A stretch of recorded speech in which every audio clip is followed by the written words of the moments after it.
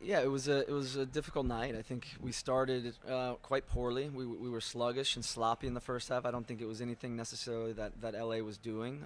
There was some compactness, but we started poorly. We lacked energy, intensity, and just the technical quality was really off. It was probably one of our poorest performances, poorest halves I can recall in some time. So, second half certainly picked up. We were able to find some of our spaces and obviously create a few more chances, and probably a little unlucky to not get something out of that second half. But we started slow, and I think they punished us for that. And good teams can do that. But we got to bounce back quick. We got a road trip coming up, 3 in a week, starting next weekend. So we'll have to start getting prepared and obviously be ready for some difficult matches, difficult opponents. But a little slow from the start tonight, and it cost us. But we'll move on.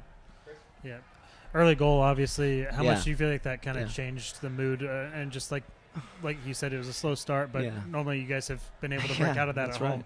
That's right. It's a good point. I guess it changed. I mean, we gave up an early goal in Houston, so again, I don't know that unsettled us. It was just again, it was an odd watching us in the first half, first 20 minutes, not connecting passes. The speed, the rhythm of the passing, just was not crisp for us, and that was unfortunate. And it took us a little while to get into it. They obviously grabbed a goal, gives them a little bit of confidence and momentum, but I don't think that necessarily unsettled us. We just, again, for whatever reason, there was a longer delay going out to the game, but I can't say that's something that really put us off. But we got to be better. We got to be better from the start, and obviously come in with a little more speed, crispness, and intensity.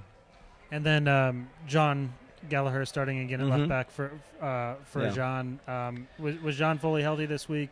Just what's the update there? Z was healthy. He was healthy, but went with Gallagher. What is it about John that you like right now? Well, I thought John had a good performance in Houston. I think Kalmanich is obviously a very good defender as well. I think those guys have rotated well for us.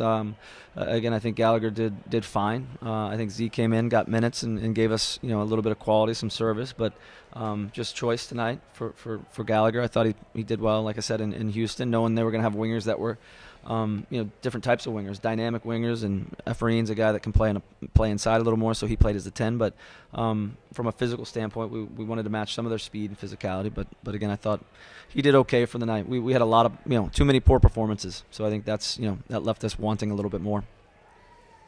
Josh, I'm sure you've seen or heard about the statements by Los Verdes and Austin Anthem insisting that Cecilio Dominguez not play for the club going forward. Do you have any response to those statements? Well, I mean, he's been reinstated by the league. He'll join us next week in training, and I think for us that my focus is on that. It's getting our team prepared for again going on the road. He's going to be a ways away from playing in games. I mean, physically he's got to get up to speed. He's been out for 5 weeks, so that'll be the challenge for him going forward in the coming weeks. Were you made aware of the 2016 lawsuit accusing him of domestic violence before the club signed him in 2020? I know that lawsuit was eventually dropped. I wasn't made aware of it.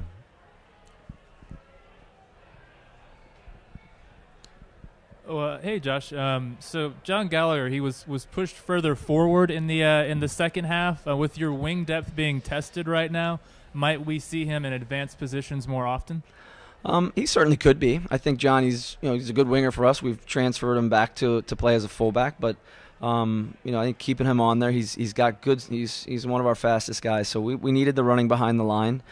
We had Rodney on the other side, and that allowed us to push Diego inside to play in the pocket. But again, it was more about the verticality on the edges. I think Sebastian was playing down low, our forward was playing down low, so pocket play with Alex and those guys was good. We just again running behind the line, but Johnny I thought did a good job. He comes in and he gives us that. The running behind the line for him was solid.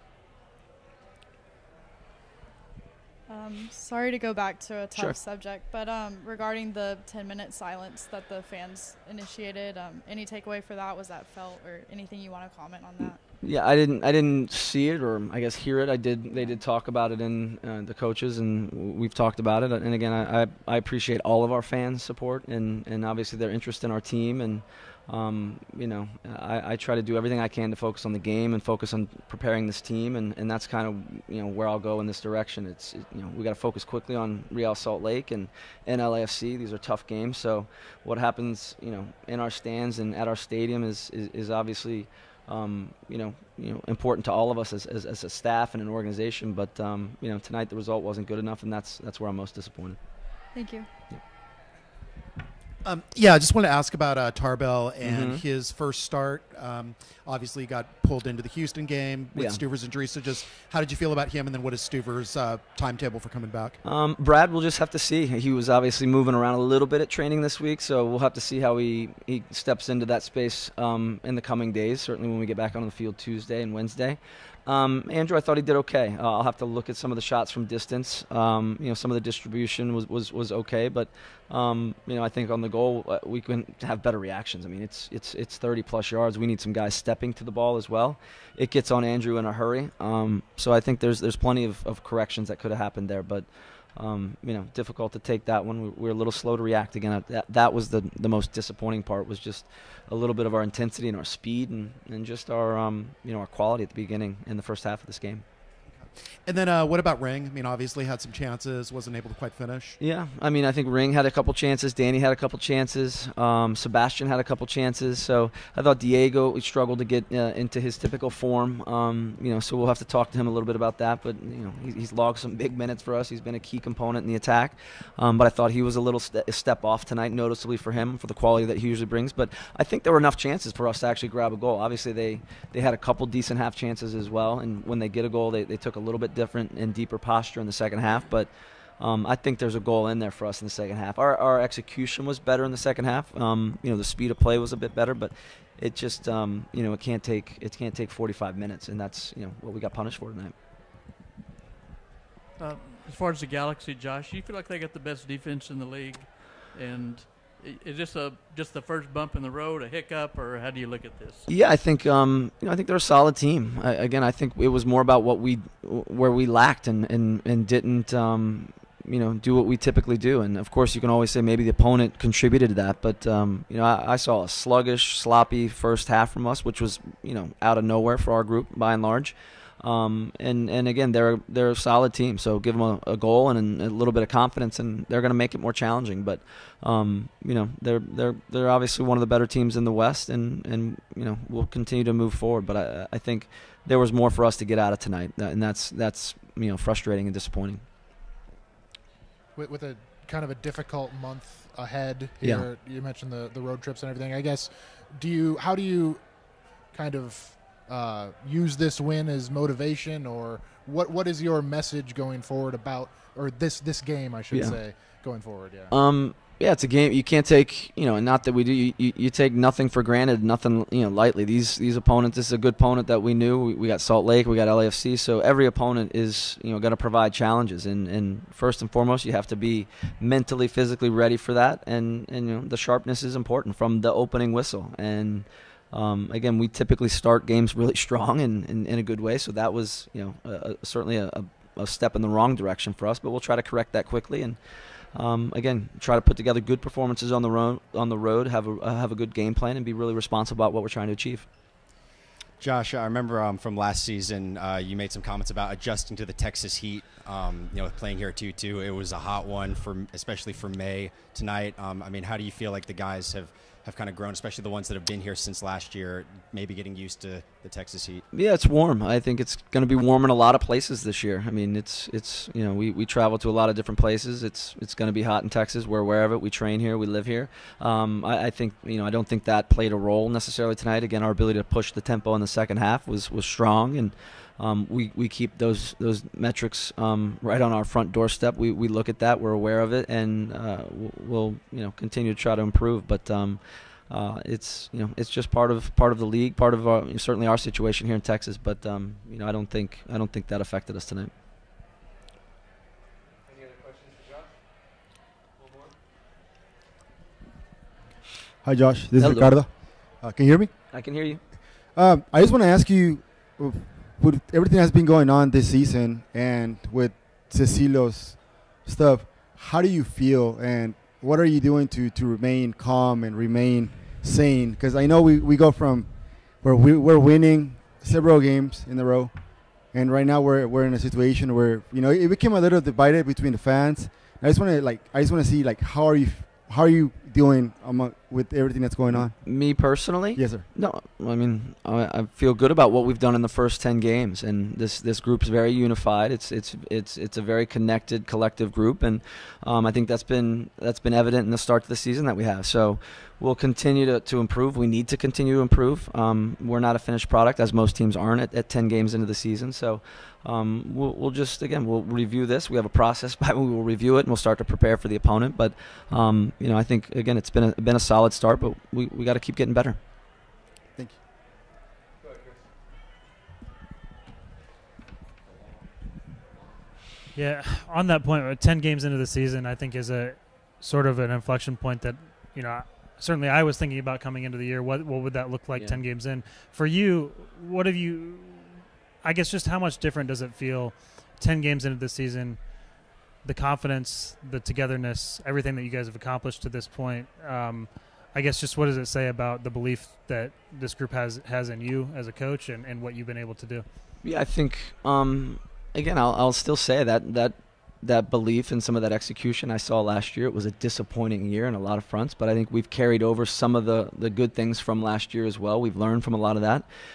We started this season with the addition of some new players, a little bit tactically and how we set up and what we're trying to do. Just better understanding of what we're trying to achieve. So, again, I was very pleased with some of the things that happened in year one, and obviously there was a big room for some adjustments as well, and that some of that was on the field, some of that was personnel. So I think through 10 games, I think there's a solid feeling about what we've done. But regardless of tonight's result, we still have work to do, and progressing as a group, both sides of the ball, and certainly on set pieces. So, pleased, but I think it's early in the season. It's 10 games, and I think that's it is a snapshot of what we can be, and we've had more good moments than lesser moments, but we got to brush this off and get back to work. I mean, that's what this game is about. That's what this job is about, and our players understand that as well as our staff.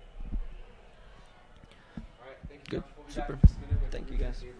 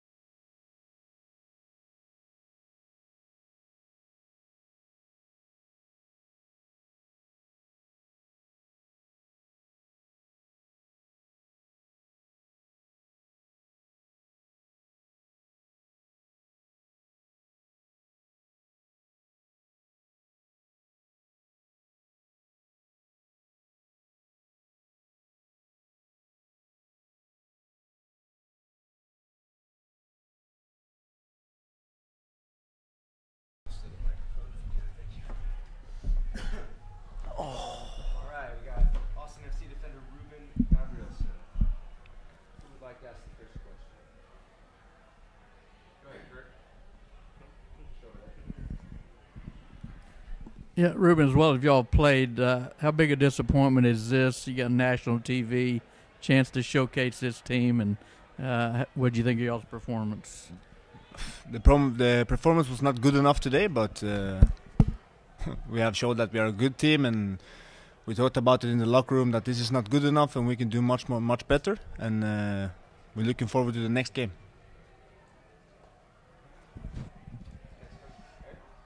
Ruben, coming off of 4 straight wins in the league, how do you then reconcile a loss like this? Are you still working off of the confidence that you guys know how you've performed consistently recently, even though tonight was not as good of a performance? Yes, of course. We have showed that we can win 4 in a row. If you lose one and you bounce back with 4 wins again, that's what we play on. So I don't think this will do something to us towards the next game. This is football, and that's why we play it. We'll bounce back, and it was a good how do I say it, reaction from the boys in the locker room now that this was not acceptable.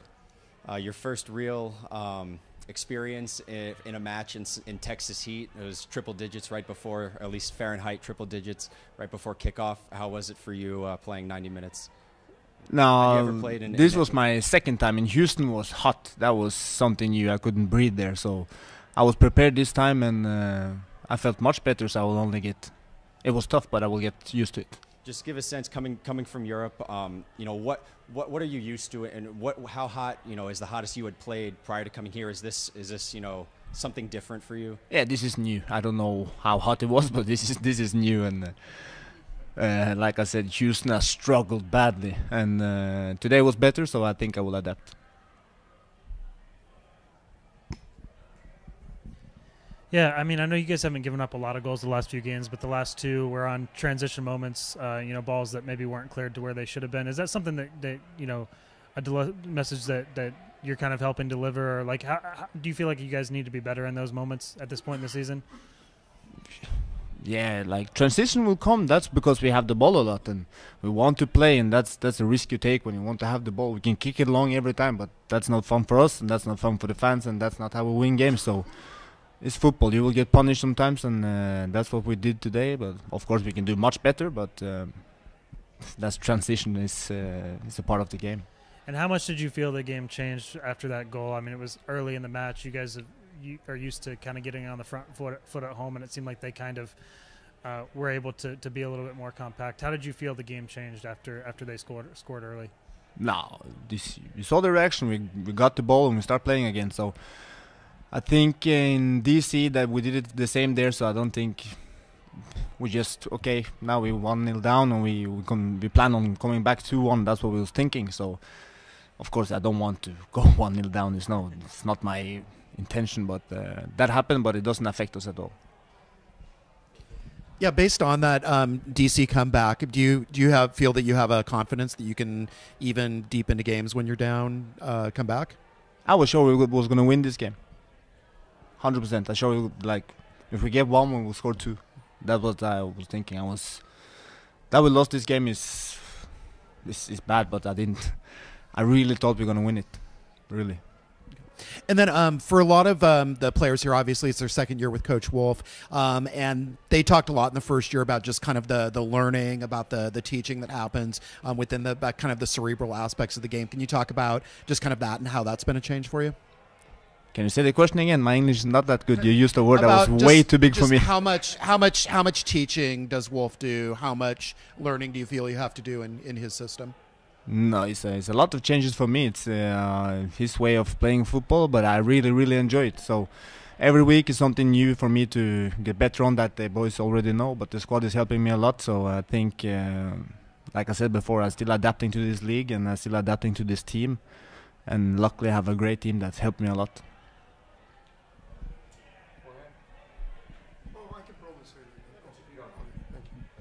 Hi, Ruben. I noticed that Julio was on the floor. He was like frustrated. I don't know if he was crying. You asked his partner, do you talk to him? How was the feeling between you two? Oh, I love to play with Julio. I love to play with Kip, and I love to play with Romania. This is a team. I know that all of the 3 of those guys will help me be better, and they will sacrifice a lot for me. So it's like Julio know that as well. I will do everything for Julio, and I love to play with him, but also love to play with other. This is a group and not 11 people. This is how many players are we? Yeah, that's our team. So that's our team. So now, but Julio is a fantastic. I think he's the best defender in this league. What I'm saying is, what do you guys talk after the the game? That this was not good enough. I was not happy. He was not happy. He said some things to me like, "We need to step up." I need to step up. He said that to me, and I said yes, I agree with you, and I said the same. Like let's go into the next game. we can't lose at home. We are a better team, and we have high expectations for ourselves. Yeah, Ruben, I know you've been a captain at your previous clubs. I'm sure, I mean, I don't know this for a fact, but I'm sure you've dealt with players coming in and out, maybe under disciplinary scenarios. What is Cecilia going to have to show to you guys in the locker room, you know, if he comes back, that he's ready to be part of this group when you guys have you know, obviously had a really good stretch, developed some chemistry without him? No, we just continue playing football. That's all we do. Like, that's my job, to come here and play football and help my team win. So that's what I'm focusing on. That's what the captains do. And I'm not the captain of this team. That's Alex. But I'm like, all I can control is football, right? How to win games, how to train good, and not get distracted. So that's all. That's my answer to that.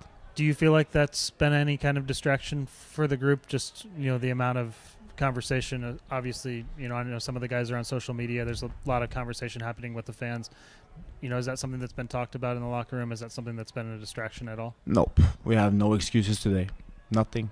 If we focus on playing football, and today was not good enough. So that, and I don't want to use that as an excuse. So no, we was well prepared, and we didn't win today. We have 27 players. That's our team. Any other questions for Ruben? One more. Go ahead. Very back. I just have one question. What is something you feel you learned from today in that loss after a 4-winning streak? That we still have a lot of work to do. When we're gonna play the big names, we can't respect them too much. We have to accept that we have to believe that we are the best team. Like, I don't want to hear nothing. Somebody said the galaxy, and I was pissed off about that. This is just another team. We are at home. We are the best team. So I think that's what we learned, that when we're gonna play the big names, it doesn't matter at all. I think we should go on that field and show them that we are the best team and we are the biggest team. That's the thing I will tell the group. Thank you. Any other questions for Ruben? Thanks, everyone. Appreciate it, Ruben. Thank you.